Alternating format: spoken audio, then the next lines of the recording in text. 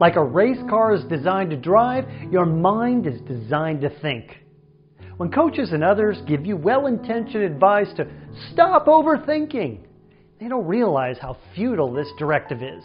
Because how do you stop overthinking? I guess you could go to the Himalayas and meditate with some Buddhist monks for a few years and you'd learn how to do it. Well, don't get me wrong, meditation is a great thing and I actually practice it regularly. But it's still very difficult for me to slow or stop overthinking. The good news is it's not even necessary for you to do that to perform well. When you're under pressure in sports, the mind likes to think even faster. And it's just activating an old survival mechanism, a mental program to consider all the things that could go wrong so that maybe you can prevent them. It's just part of the fear response. Unfortunately, this is not usually useful in sports. It ends up causing